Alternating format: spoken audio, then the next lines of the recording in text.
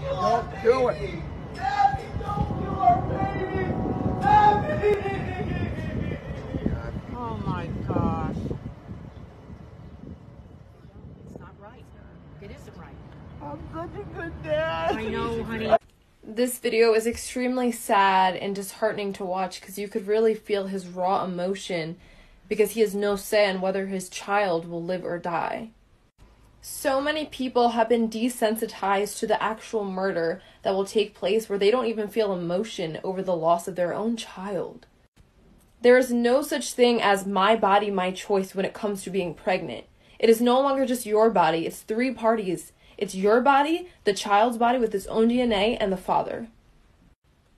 Abortion is one of the most selfish acts one can commit, and it is far from women empowerment, because abortion is the epitome of weakness.